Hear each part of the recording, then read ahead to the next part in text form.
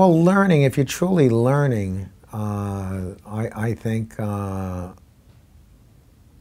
you're benefiting from that. And I look at, learning.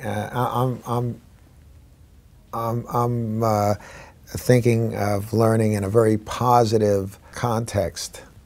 So I think, again, being business, sports-oriented, business-oriented, I'm always thinking about improving. I think that the reason I chose that word has everything to do with my mentality, and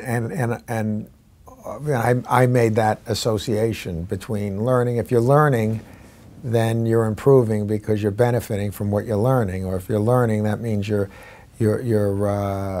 almost finding out something you didn't know previously. So by virtue of that, then you're improving, and that can be just improving again in a very positive context. Being a better citizen, learning about ways in which you would be able to help society and help people. So learning, I think learning is what takes place in education. Learning. So I guess I think that says a lot about my goal-oriented, success-oriented, sports background, business background, always trying to improve, always trying to get better, always trying to get better, always trying to improve. But I think when I saw, in a very positive context. Well, none of us, are it's like perfect mental health. We never achieve it. I mean, no one knows everything, aside from God, I guess. But so I think that it's, until the day we die, there's so much to learn, and we'll never learn everything. So it's and it's so gratifying to learn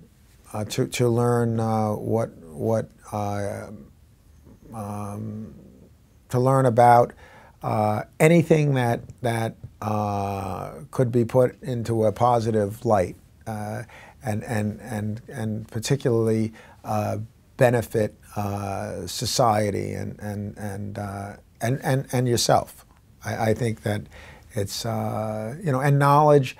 I think it's just good. It's like exercise for the body. It's exercise for the brain. I think it just makes you a better person, and I just think it's something that when you're 90, you may not be able to box or may not even be able to play golf anymore, but you can still learn.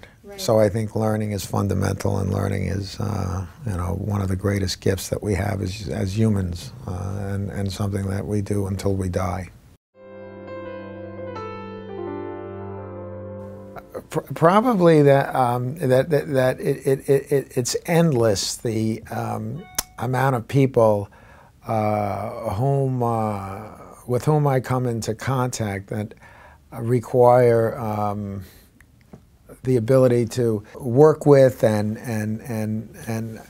I think in sales and in business it's really challenging to work with people whom you consider unfair, annoying, a whole bunch of bad adjectives I could use, but you'd benefit greatly, and your company benefits greatly if you can just work through it. And I think that I'm just surprised that the number of people with whom I come into contact that require every ounce of patience. So this is something you just learned, that you had to have known this for years? No, I think what I just learned is I think it's more, it surprises me. I think as my company grows and as I cast a wider net, that's never going to change. I thought maybe at one time I would be able to pick and choose a lot more, and in reality, that's not happening. I'm just, and I think that's really, there's a lot to be said for that, and having to, work well with people you don't necessarily like.